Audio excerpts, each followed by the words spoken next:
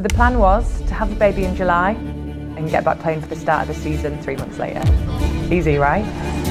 There's always been that sort of elephant in the room, in that if you want a family, that's kind of your retirement. I don't think there have been many women's rugby players who have had children with the intention of coming back. I'm pregnant, but I still want to work hard and I still want to be pushed. As a coach and husband, it's a very interesting role, I'll put it like that. Ultimately, he will decide if she's wearing a shirt on that day or not. Which is going to be the best decision for the squad, not just the best decision for Abbie.